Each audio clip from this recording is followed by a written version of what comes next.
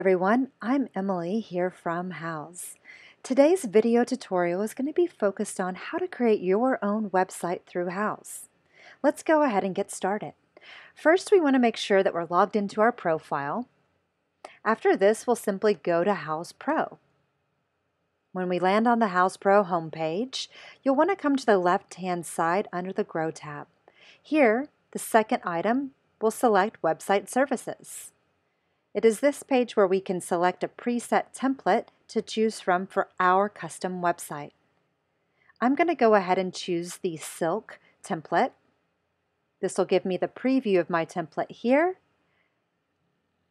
If I like this theme, I would just simply hit Choose this theme.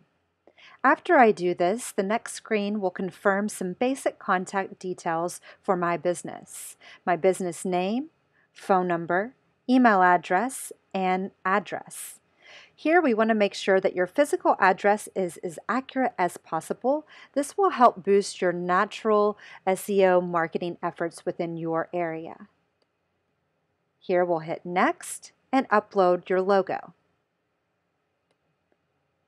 Choose our logo, open the file, and then hit Next. Choose our brand colors. And then we can lastly choose a font that we'd like to pair for our website. After we've selected the font we'd like to use, simply select Done, and that will go ahead and implement those changes to our page and custom site. At the bottom, again, we can confirm to see our business details and contact information. And we can see that our website has text and images. And if we'd like to make any changes, we can simply edit any of these areas.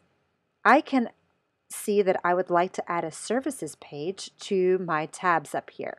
So to do this, it's really easy. We'll come to the left-hand side and just go to the Pages tab and hit the plus button. So to add a service page, I could select one of these different page templates. I'm going to choose one that has some of my project categories in it as well. I'm going to create a services page here. Just type that in, hit Save, and that'll populate here on this left side. Now to get that to show up here, I simply will go to the Edit Header, and I can change my header here and make edits to the navigation. To add the services, I simply select it, and then I can drag it to the spot I'd like to have it in the order for my page. If I want to change the layout for my logo or my Pages tabs, I can do that here. Or if I want to make any adjustments to the logo size, I can do that here as well. Then hit Save. Then I would save my page and publish. My services page has been added. We are actually on the services page, and this is what that page would look like. If I wanted to edit any of the content in here, this paragraph, I can actually use my description, Houzz description from my profile by selecting the left-hand tab and then hit Save. After I do this, again, save and publish. And it's as easy as that my description is added to my services page. If I'd like to make any changes to the images and the banner, I can change the layout here or the background. I could choose none, do a color, or an image. I can choose from the projects I have, or upload, or choose a link. I'm going to use this image or this project here and select this top image here to use for my banner photo.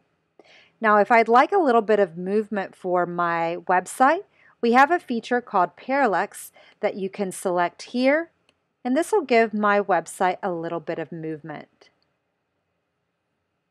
Again, any changes I do, I want to make sure I save those and publish those to action that out. It's as easy as this to get started. Go ahead and take some time and give it a try yourself. Be sure to check out some of our other tutorials to learn about all the great project management tools that Houzz Pro has to offer. If you have any questions, please don't hesitate to let us know, and we can help support you with that. Have a wonderful day, and thanks for tuning in.